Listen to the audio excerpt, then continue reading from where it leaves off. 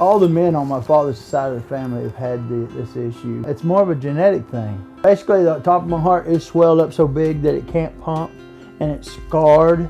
Heart failure is an inability of the heart to circulate enough blood to meet the body's demands. So essentially, you're not getting enough blood around the body, and that can give patients things like weight gain because of fluid. It can cause them to be short of breath and can cause a lot of fatigue.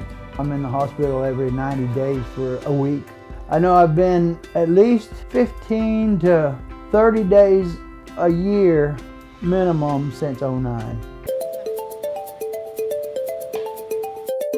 This is a novel technology. This is something that's completely new. The CardioMEMS pressure sensor is an implantable device that doesn't have a battery that allows us to understand what the pressures are in a patient on a daily basis. The pressure sensor itself is really helpful to the patient because we can actually see what's going on inside the patient's body every day without doing an invasive procedure. So a one-time invasive procedure might yield several years of data to be able to try and keep them out of the hospital. They've made it real easy.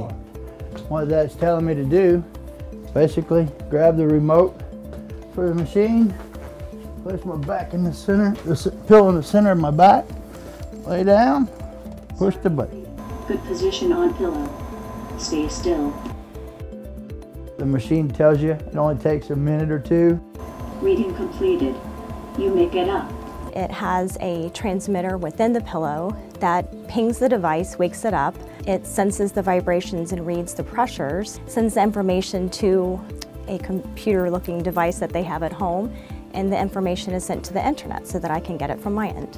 I can actually see basically pressures that we can see only in the heart catheterization lab. So it's kind of like having a heart catheterization every day, but we don't actually have to, be invasive with the patient. So using those pressures, I can know exactly what's going on in the heart and actually change the medications to try and keep them out of the hospital or improve their quality of life. God's given these guys such a knowledge and the technology to do things and give them the, the attitude to go forth with it, and it's been nice. Been real nice.